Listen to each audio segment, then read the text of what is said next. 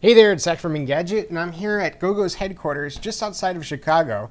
I'm taking a look at this new GTO, or Ground to Orbit system. So this solution uses a single KU band antenna, and it's mounted on top of the aircraft. It's used only to receive data from a satellite, while an air-to-ground transmitter is installed on the belly of the plane, which uses Gogo's existing ground-to-air infrastructure. So while the satellite is only being used for incoming data, you're able to get much faster speeds than if it were handling two-way communications. I'll explain a bit more about how that works shortly, but for now let's dive into the demo. So I'm going to go to Engadget here, typing in Engadget, loading the page. So as you can see, there's a bit of a delay. You can expect a little bit less than half a second delay. And the reason for that is that the data is actually going from the aircraft. The request goes from the aircraft to the ground. Then it goes up to the satellite and then back from the satellite. So let's take a look at our review here. Got the Nokia Lumia 630. So I'm going to scroll down to the video. So I'm going to hit play on the video here. And it should take a couple seconds to load after I hit play. So I'm going to start the ad. And once that gets going, we should be on our way. So this is not quite HD. As you can see, it's set to 480p. But it loaded pretty quickly. All right, so here we have our 480p video. So it loaded very quickly, and if you look down there, where I'm pointing here in the scroll bar, it's loading the entire video in just a few seconds. So let's switch to 720p and see how it works. Taking a second or two to load, and then same thing. So it's loading the entire video. This is a several minute long video, and it's loading it quite quickly.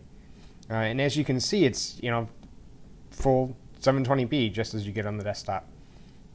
Loaded very quickly, and so this will translate quite well to YouTube and Netflix video streaming as well.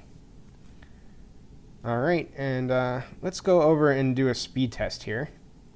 Old trusty speedtest.net.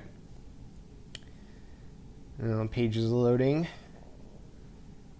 Okay, and so as you can tell, it does take about a half second or so to begin loading, but once it starts loading, you get the entire page all at once.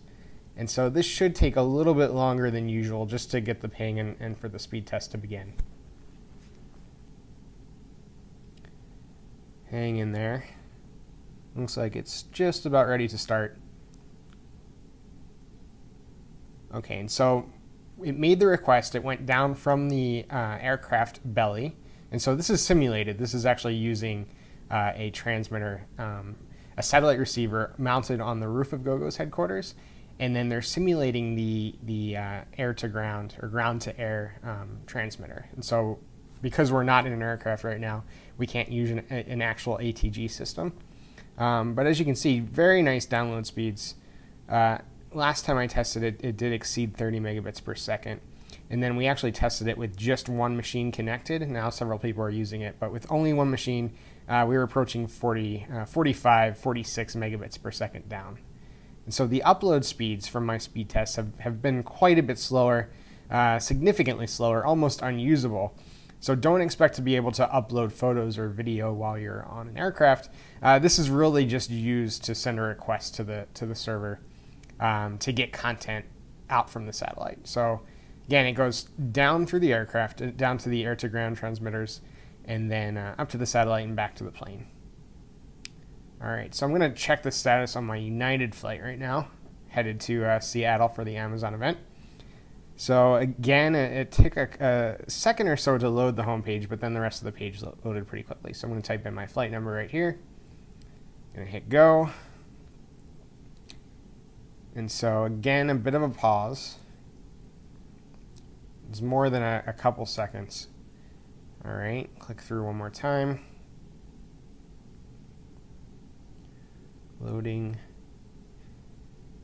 Okay, and there you see the entire page loaded all at once.